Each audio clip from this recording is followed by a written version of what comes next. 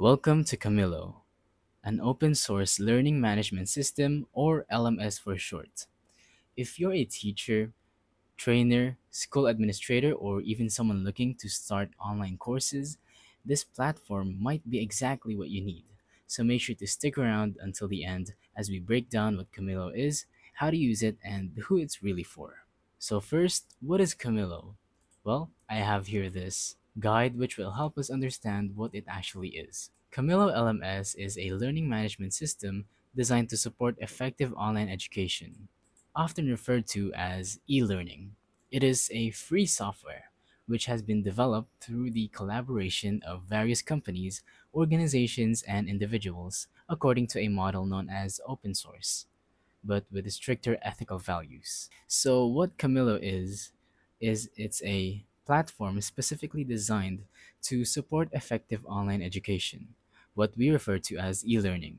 Whether you're teaching a group of high school students, managing corporate training programs, or offering your own online classes, Camilo gives you the tools you need to manage learning in a digital space.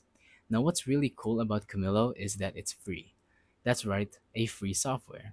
It's developed by a community of individuals, companies, and organizations working together through an open source model. But here's where Camilo is a little different from other open source tools.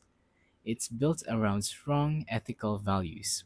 That means the developers behind Camilo care not just about making the platform work, but making it accessible, transparent, and focused on education for all. It's not built to be monetized through ads or subscriptions.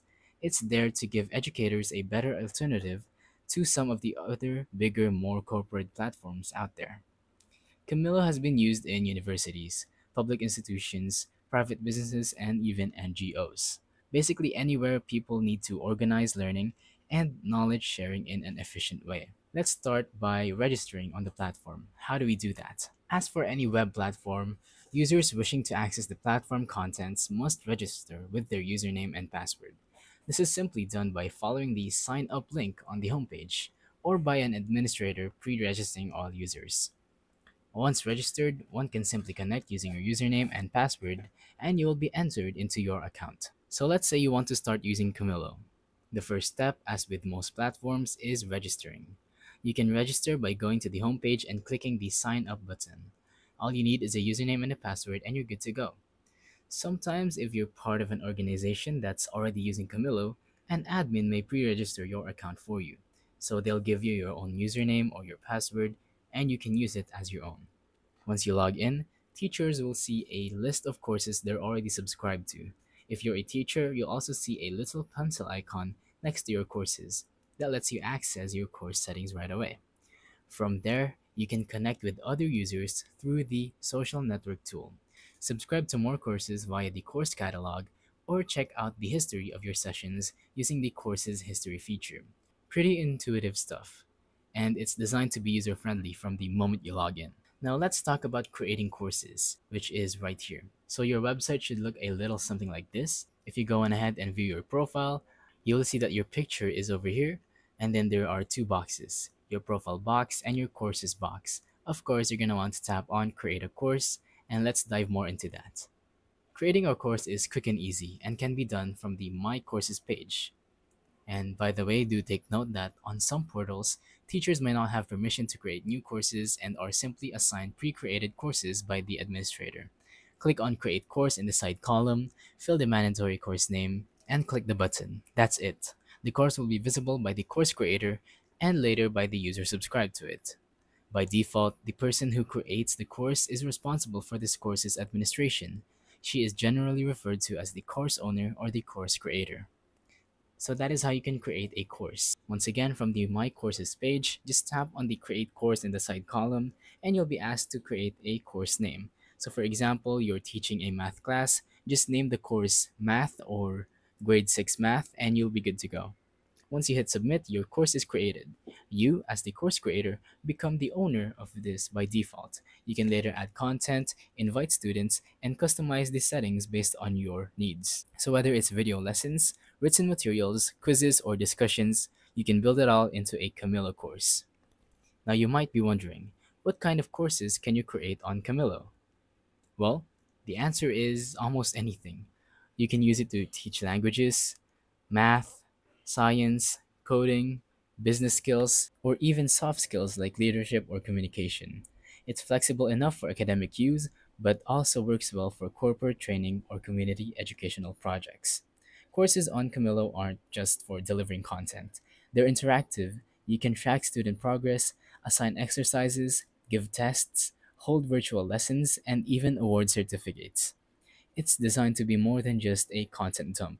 It's about engagement and measurable learning. But let's ask ourselves, who exactly is Camillo for? Camillo is for educators who want to control over their content without being locked into expensive licensing deals. It's for schools and universities that want to provide e learning without high technical overhead. It's for organizations and NGOs that want to offer free or low cost education to communities, especially in places where internet access is limited. It's also great for entrepreneurs, coaches, and trainers who want to build their own platform without hiring a developer or paying subscription fees every month. Basically, if you have knowledge to share and you want to do it online, Camillo gives you the tools to do that effectively, and Camillo is the way. So, why is a platform like Camillo needed? In today's world, online education is becoming more essential than ever. People are learning it remotely, upskilling on the go, and seeking education from different parts of the globe. But not everyone can afford expensive tools or platforms. That's where Camillo steps in. It makes learning accessible, it gives people, from individual educators to large institutions, the power to teach without needing a big budget or a tech team. Plus, because it's open source, it grows and evolves with input from real users, not just what a company thinks you need. That makes it more adaptable, more ethical, and more community focused. So, to wrap it all up, Camillo is a free, open source, and highly ethical learning management system that allows educators and organizations to create, manage, and share online courses with ease.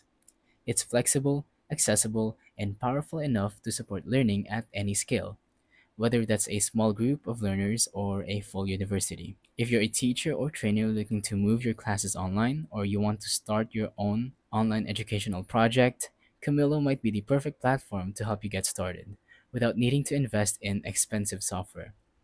So let's move back to our documents, because basically this is the teacher guide for Camillo. It's the official guide for Camillo.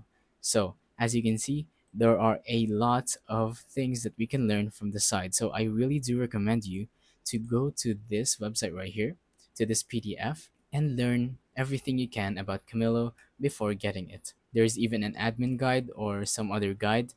I'm sure there are three guides for the three different users, like here, admin guide and developer guide. So you can go on ahead and visit those as well.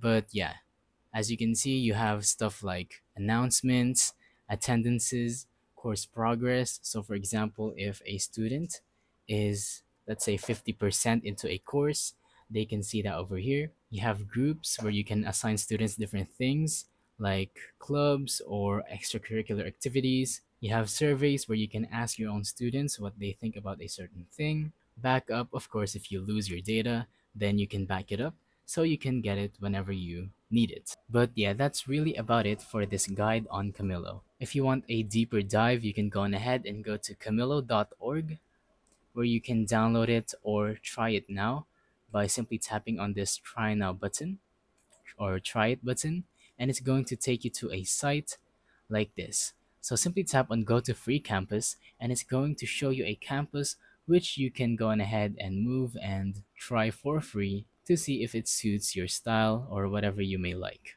Here you can learn about all the things that you can do with Camillo and all the things that we've read over here, like the courses or the other questionnaire stuff.